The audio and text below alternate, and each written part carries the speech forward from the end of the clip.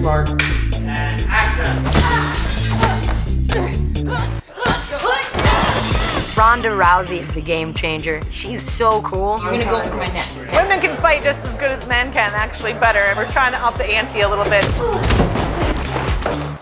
Yeah, baby!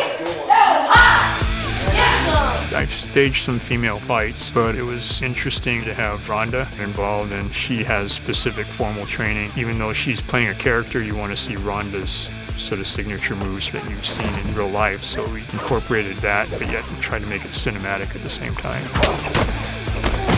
Dude, she's awesome. She's so strong. She picked me up over her head like it's nothing. Michelle's great. She's no newcomer to action either. She's had boxing training and she's done all the other fast movies. She wanted to take another step higher on this film. I take it seriously because there's not a lot of really great female fights. I'll let her hit me in the face. I'll give it everything I got. I felt the contact. The air made my nose hurt.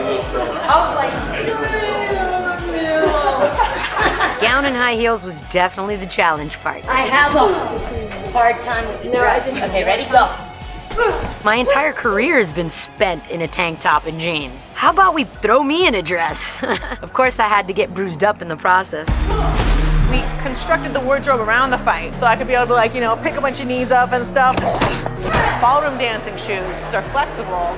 And the first thing I thought, I was like, oh my God, I could kill someone in those shoes, because that's how my thought process works. I fight on my toes anyway. My base martial art is judo, and all your weight's supposed to be on your toes. We could really do a lot of the same moves, and it'll look seamless. This is going to be a very different and glamorous look at a fight scene. Of course, a character like Letty, in her prom queen moment, she's gotta have a throwdown. It's like a super estrogen pumped all-female fight scene. It's so unique and cool. It was fun. You'll see it on screen. I get thrown all over the place.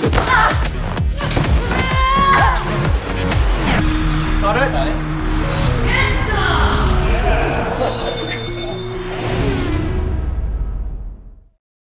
Hey, I'm Lisa. I'm here to talk about money and how fast you can use it with these movie facts.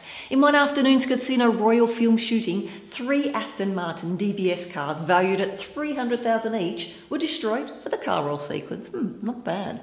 And also in the movie Transformers: The Dark Side of the Moon, 532 cars were destroyed. They were actually given away by the insurance company with no charge, as all of them were flood damage.